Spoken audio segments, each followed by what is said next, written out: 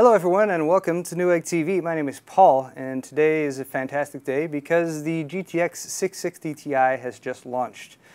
Kepler is the code name for the architecture that came out originally with the GTX 680, and if you're more a mid-range gamer than an enthusiast gamer with lots of money to throw at stuff, you might have been sort of missing out on the 600 series thus far, and we're not going to even talk about those rebadged Fermi cards. But what I will talk about is the 660 Ti's that I have here in front of me. I've run benchmarks on pretty much all these cards. EVGA even provided me with two of theirs, so I'm going to give you guys some numbers for 660 Ti SLI benchmarks. And for a point of reference for you guys, since I'm going to be showing you all of these in comparison to one another, I also ran the benchmark tests on this, which is the GTX 580, which is the former top-of-the-line video card from NVIDIA. This is the Asus version, so it's actually a triple slot cooler, and it's overclocked. So bear that in mind as you're looking at the benchmarks, since I do temperatures for all of those as well. But there's the horses in this competition. And that being said, let's talk a little bit more about the 660 Ti and the Fermi architecture, no, Kepler architecture. The 660 Ti features the GK104 GPU, which is based on the new Kepler architecture from NVIDIA, which is 28 nanometer based. The reference models, such as the PNY that we have here, will give you a core clock of 950 MHz and a boost clock of 980 MHz. Boost clock is one of the awesome new features of these video cards, and we have a wide variety of them here. The cool thing about the 660 Ti is really how close it hews to the 670, unless of course you just recently purchased a 670. But don't worry, if you got a 670, that's still worth your money because the 670 has a 256-bit memory interface. The 660 Ti has a 192-bit memory interface. It's just got one less memory controller on the card. And really what that's going to affect is your higher-end eye candy type of stuff, which is really what you pay for when you get a higher-end video card anyway. With the 192 bits memory interface, you're not going to see quite as good a performance with MSAA, anti-aliasing, anisotropic filtering. However, you do get the 600 series features such as TXAA and FXAA, which are other anti-aliasing techniques that NVIDIA has introduced, which don't give you as much of a frame rate hit when you enable them. So keep an eye out for games that have those features enabled. Now our PNY card here is our example of our reference design video card. It's also running at stock speeds as set by NVIDIA for the 660 Ti. And you'll notice here again, same PCB design as well as the shroud cooler design that you saw with the 670. And you'll also see right there is where the GPU resides. Another one of the great things about the 660 Ti, you get the same amount of CUDA cores, 1,344 as the 670. So if you are going to be using this for GPU compute stuff, it is very capable in that respect. Also for SLI, you do have three-way SLI support. That is one less than the four-way SLI support that's available with the 670, so there's another difference between the two cards. But one of the really cool things that was introduced with the 600 series is you can actually do video outs from all four video outputs that are on the card itself, and that includes 4 full-size video out connectors, 2 DVI, dual-link DVI, as well as the HDMI and the DisplayPort. You can use 3 of these video outs for gaming, and you can use the 4th as a companion display so you can pull up web pages or a chat browser or whatever you might want to pull up.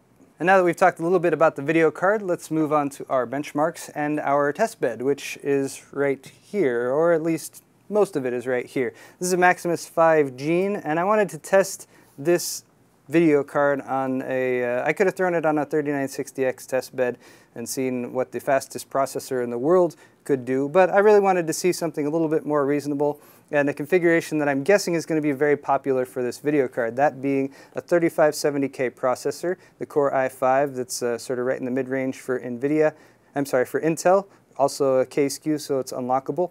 Also we have the Z77 chipset in our Maximus 5 Gene motherboard right here, and that's pretty much it. The only real special sauce I have involved here is a Trident X memory, which was running at 2666, which is a bit higher than most folks would be running memory speeds at, but after comparing a few tests, it really didn't give me too much of a boost. So most of the benchmarks you're going to see right now are just the video cards themselves.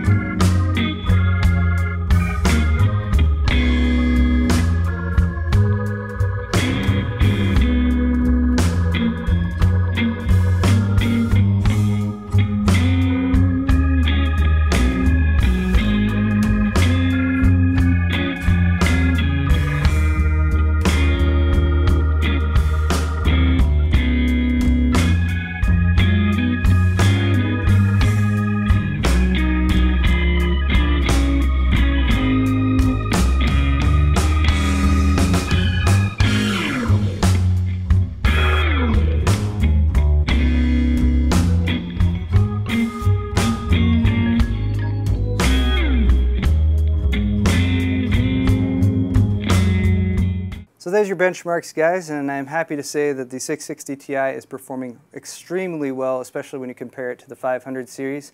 It has beaten the 580 in most of our benchmarks, except when that really high-end eye candy like the 4x MSAA or the anisotropic filtering is turned on.